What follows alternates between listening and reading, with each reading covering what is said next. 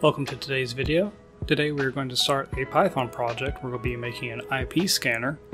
This will introduce us to a couple of libraries and help us to start to go over some best practices in your Python code, and also start showing you how you'd want to walk through your code, testing bit by bit to make changes and to get the results that you want. This will be a multi-part video because I will go into multi-threading and making several functions, and I don't want to info dump you all just on one video. So with that, hope you enjoy and let's get into the video. Okay, here we are in Visual Studio Code. We're going to get started on this project. And the first library that we're going to import that'll be the heart of this project is going to be subprocess. A subprocess is a library that allows Python to basically have its own terminal to run commands in. We'll just come down here, and from this we're going to be using the function called popen, and we're going to be telling it we want to run ping. We want to send one packet, that's the -C1 here. And next we will give it the IP address. I'm going to give it the IP address of the machine that I'm on. And do note the formatting. When you're using popen, you do have to break each string that you would normally just type in and then do space. You have to break it up into its own little thing here. So if we run this, you can see that we get the same output down here that we would if we were running the ping command ourselves in a command prompt or a terminal. Okay, so what if we want to do this, but then have our program test for a condition to then do something or to print a certain statement out? Well, the first thing we need to do is to set this to a variable. And normally when you set something to a variable, it will just automatically save it in to that variable so you can access it later. But I want to show you this. Yeah, popen functions a little differently.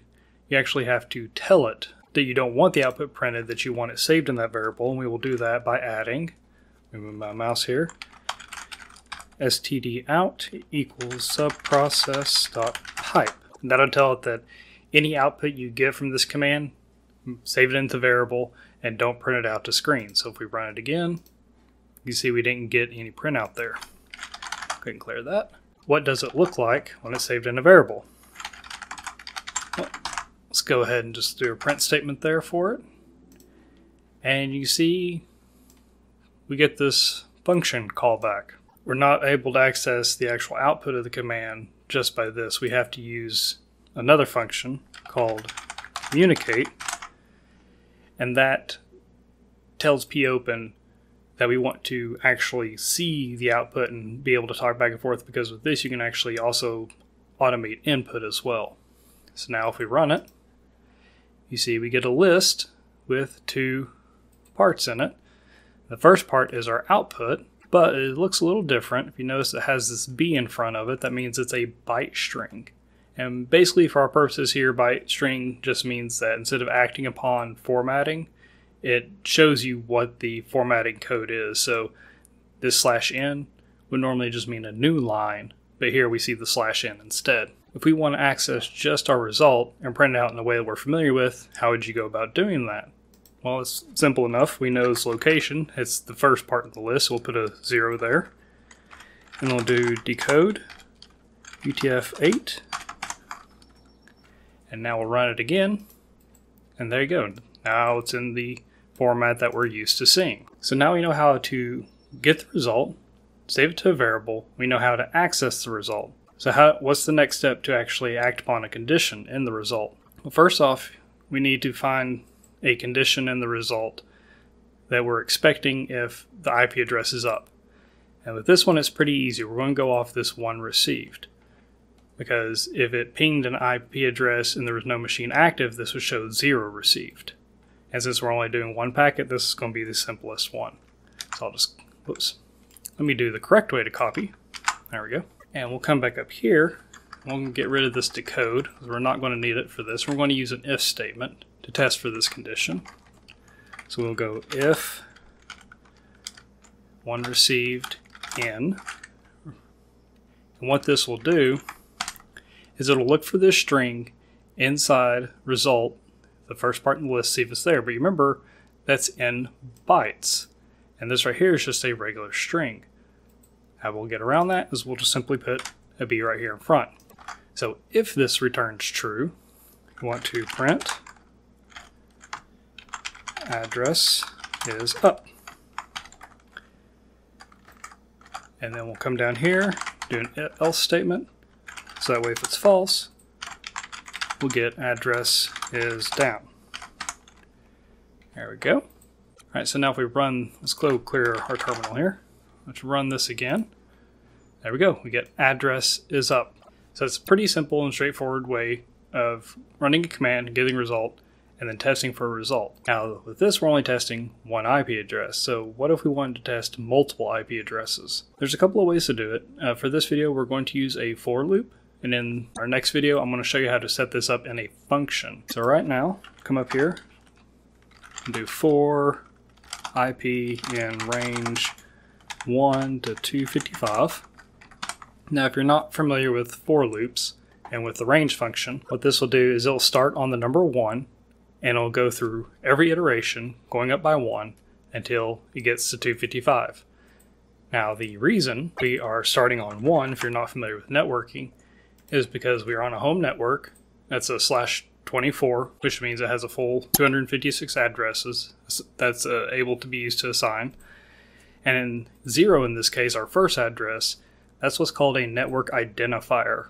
Technically that can be assigned to a machine, but it should never be assigned to a machine, so I always exclude it when I'm doing these things. Now this will actually stop at 254, which is where we want, because 255 is the broadcast address, so we're going to leave it there. Now we'll come down here, and I prefer to do string formatting in Python the simple way. So put an F here, and that'll tell Python that we're going to be doing some formatting in here. And we'll do open curly brackets and just type in our variable there, IP. So what this will do is it'll set IP to 1, and then come down here and run this command, and when it sees IP over here, it will replace that with the number 1. Now with the way we have this right here, this would run through everything. It would only test a condition on the last IP address of 254. Let's come over here, back this up 1, highlight, and hit tab to move it over. So now what it will do is it will test every IP address as it loops through. And we'll run this. And now you're going to see why I decided to go with multi-threading with my personal project. Because as you can see, this is kind of slow. We've already tested 3 addresses. It takes a while to do this. That is the reason I decided to go multi-threading, because it is faster. There is one thing that I like to do, is I like to see the output of the address that was tested. Since we are in this for loop here, what we can do is come down here, we'll put an F in front, and we can just type out the IP address, and we'll do the curly bracket IP, like that again, space. And we can just copy that, come down here, paste it in, put an F in front, and now what this will do is when it comes down here to print, it will also print out the IP address that was tested. And there it goes. Oh yeah, I forgot to put a dot. Yeah, simple little mistake, but as you can see here, it does print out the IP address, so we'll just fix that there. So now we have a way to run a command for multiple IP addresses and to test each one to see if it's up or down. As you can see, this goes line by line by line. And if you're testing a full IP range of your house, 1, not only is slow, but 2, you're going to have a lot of output to your screen.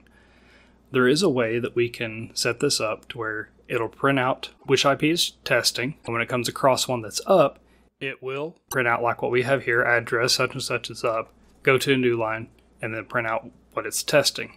For that, we're going to get rid of this else statement because we're not going to need it. We'll come up here, we'll type in print. Actually, don't forget our F.